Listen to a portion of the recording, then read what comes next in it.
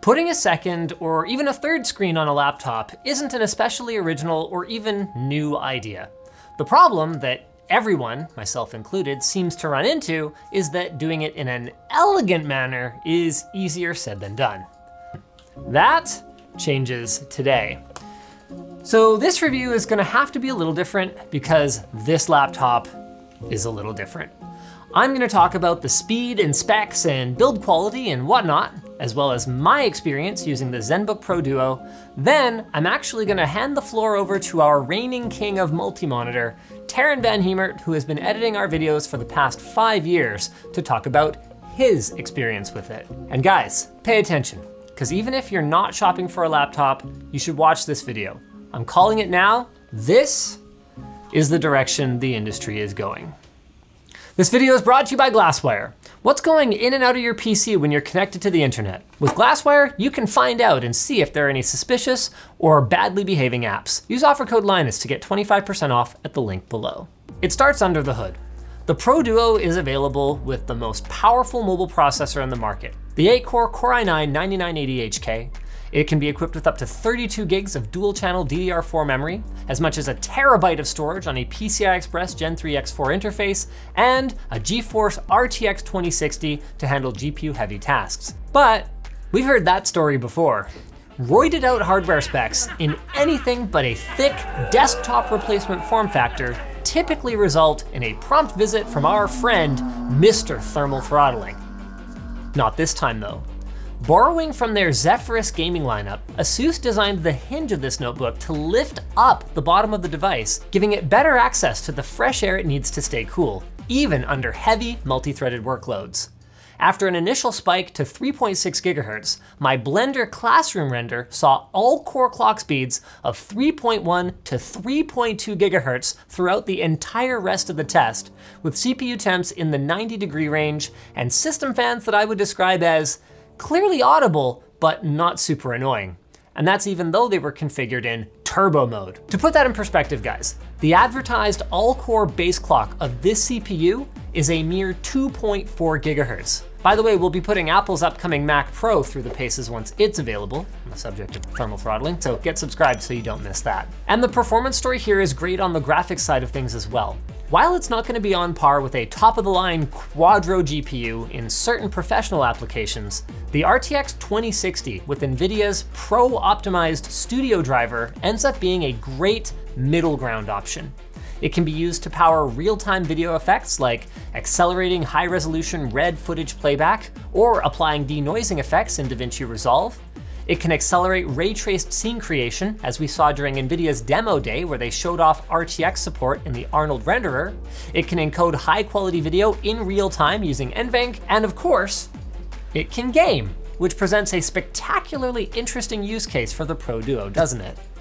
Now, the built-in webcam isn't amazing, but the notebook has got adequate I/O, so without any adapter weirdness, it's really simple to set up a mobile streaming station that all packs up neatly instead of relying on a phone on a little stand or a separate display to tweak software parameters or monitor Twitch chat for content creators who support themselves by live streaming gameplay online. I mean, it's kind of a funny thing, isn't it? Over the last decade, the definition of digital artist has changed a lot, which means that building a product that manages to improve the experience for this ever broader definition of content creator has proven to be a bit of a moving target. But the one thing that pretty much every creative professional will tell you is that you can never have too much desktop real estate. So let's pivot and talk about me. I do most of my creative work in Microsoft Word. I know, it's not sexy like Lloyd's work designing our awesome merch, lttstore.com. But the extra screen space definitely comes in handy for me in a lot of ways. I found it distracting at first, but I ended up quite liking the click and hold menu that pops up to let you add an app to the launcher, throw it down to the other screen or up, or do what I call a full maximize. And while I found that the 3x1 arrangement along the bottom was pretty small for a lot of things, the fact that it is just a normal secondary display with support for Windows' own snapping features means that it is super quick to do a 2x1 as well. This other feature means you probably won't end up fussing around with it much though. You can create a handful of common loadouts. So for me, the ones that made the most sense were my dense and focused one designed for easily going back and forth between writing and reference materials like reviewers' guides or keynote presentations, and then another one for when I'm working on something lighter and I don't mind being distracted by incoming messages or something playing in the background. Now some of the features, like the 4K OLED 100% DCI-P3 upper screen, were nice to haves for me rather than need to haves. So I guess this is a perfect spot to throw over to Taryn, who declared the Zenbook Pro Duo to be actually decent for editing video. Whatever that means. Maybe he can elaborate. Oh yeah, I'm rendering, Linus. Please don't mess with that. Like, in the middle of a render. Jeez. Linus asked me to see if I thought this machine could make an editor more productive. I have some complaints, which I will definitely mention, but I love the second screen. It's fantastic. For Premiere, I just put all my bins down there, and for Photoshop, I put panels down there that otherwise would have to be minimized. Compared to carrying around an external screen, having it integrated into the laptop feels like less of a pain in the ass. The fewer things I have to travel with, the better. And I'll already be carrying an external mouse and keyboard anyway, and then I'll find a box to prop up the laptop on, because I am not a fan of laptop ergonomics at the best of times. I wish I could force... What are you doing? I wish I could force this thing to be only a touchpad or only a numpad. As it is now, the cursor will jump when you hit a number, unless you have a mouse plugged in, but even then, the number display just vanishes after a little while. Honestly, the all-screen prototype looked really interesting to me, because the more screen, the better, and I prefer not to use the built-in keyboard anyway. I don't like that the top screen is glossy. I don't prefer those, but it was no worse than any other glossy screen. You've just got to reposition it a little bit to get rid of the glare.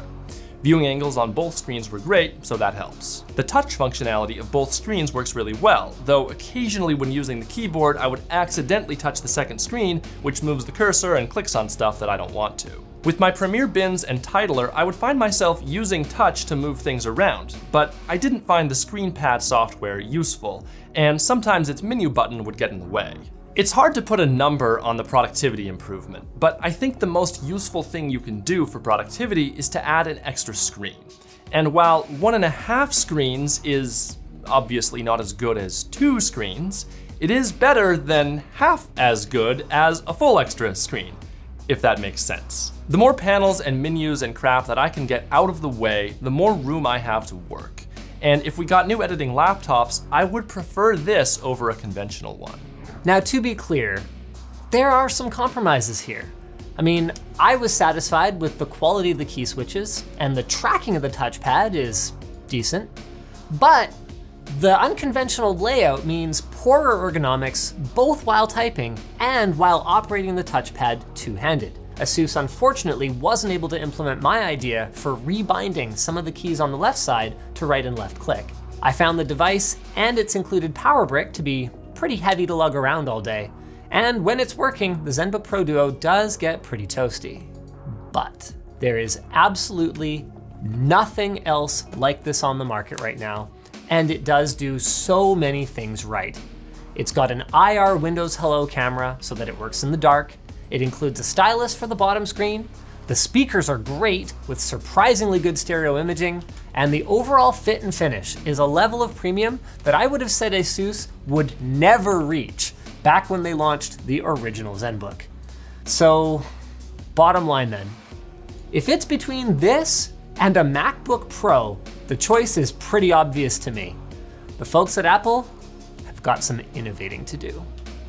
If you guys liked this video, go check out our recent one on building an ultimate performance DIY file sharing NAS, or click the link below to pick up your own Zenbook Pro Duo. If you really liked it, check out our sponsor, Drop.com. The HD6XX headphones from Drop.com are a Massdrop and Sennheiser collaboration that has sold over 70,000 units. It's the all-time bestseller on Drop.com thanks to its balanced mid-range, natural sounding bass, and a couple of small tweaks that were made based on community feedback, like the shorter cord. It comes with an 1/8" plug for everyday use and a 1/4" one for professional use, and Sennheiser backs these headphones with their own warranty. Click the link below and get yours today at Drop.com. New users who sign up can get $20 off these headphones.